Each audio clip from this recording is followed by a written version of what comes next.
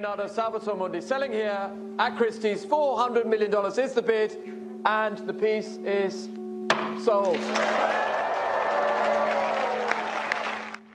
Following the auction, the Louvre Abu Dhabi announced it would put the painting on display beginning in September of last year. But that never happened, and the current whereabouts of the Salvator Mundi are unknown.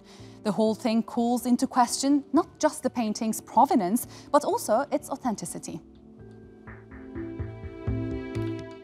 These are the questions art historian Ben Lewis is trying to answer in his book, The Last Leonardo, The Secret Lives of the World's Most Expensive Painting. So let's turn to him to find out about the extraordinary journey of this masterpiece.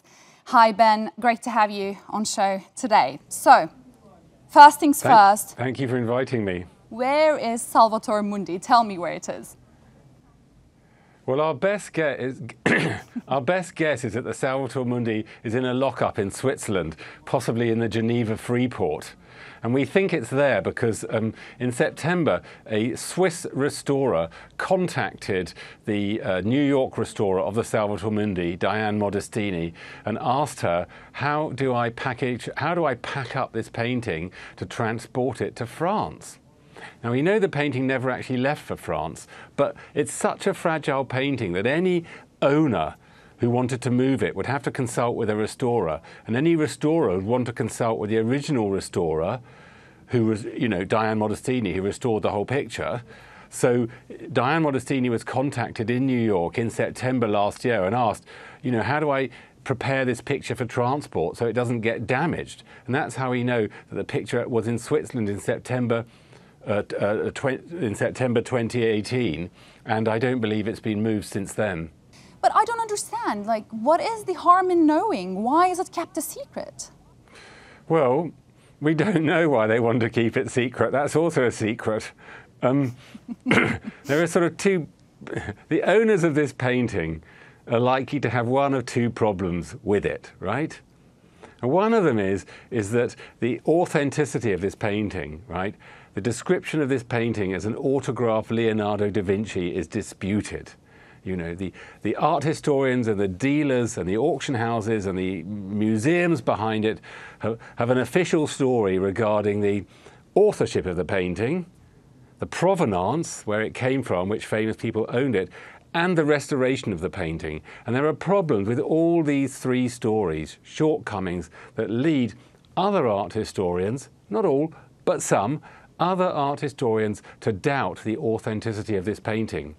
The owner may be worried that if he exhibits this painting, people are going to look at it close up, they're going to investigate it, and a consensus will emerge that he spent $450 million, not on a Leonardo, but on something that was painted in Leonardo's workshop by one of his assistants.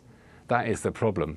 But there's another possible problem. There's a whole other scenario, right? We know, because of intelligence leaks from the FBI and also within Saudi Arabia, that the person who paid for this painting was the Crown Prince of Saudi Arabia, the de facto ruler, Mohammed bin Salman.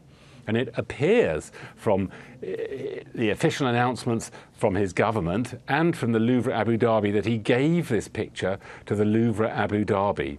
However, the Louvre Abu Dhabi promised to unveil this painting on September the 18th last year, and just 2 weeks before the unveiling, they cancelled it without giving any reasons, and we haven't had any reasons since.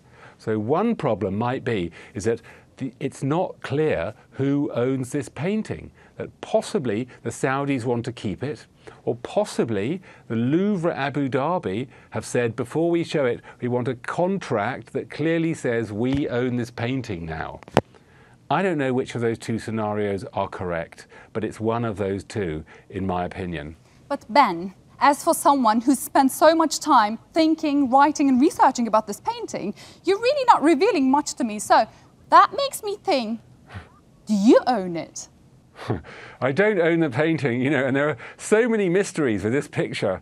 And I spent, 9 or 10 months working day and night investigating it, and also writing the 500-year history of this paint. Is, mysterious, puzzling, perhaps brilliant painting, perhaps beautiful painting, who knows, And I uncovered a few secrets. For example, I uncovered the secret about who owned the painting in New Orleans between 1958 and 2005. And I uncovered a secret about another painting, very similar painting in Moscow, that has a Charles I stamp on the back that once belonged to the English king. Charles and the historians I, who support the attribute... Yes, exactly. And the historians, one of the sort of foundations of the attribution of this painting by the historians who support it is that this painting, the Salvator Mundi, their painting, the one owned by the Saudis, was once in the collection of King Charles I. And one of the things I discovered was that if you look at the inventories of King Charles I's collection, he appears to own not one, but two Salvator Mundis, right? And one of them is definitely this painting in the Pushkin Museum in Moscow, because it's got a big Charles I stamp on the back, CR, burnt in, right?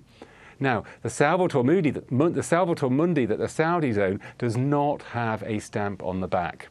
Which actually could show that it doesn't belong to Leonardo da Vinci, but maybe his studio and his assistants, right?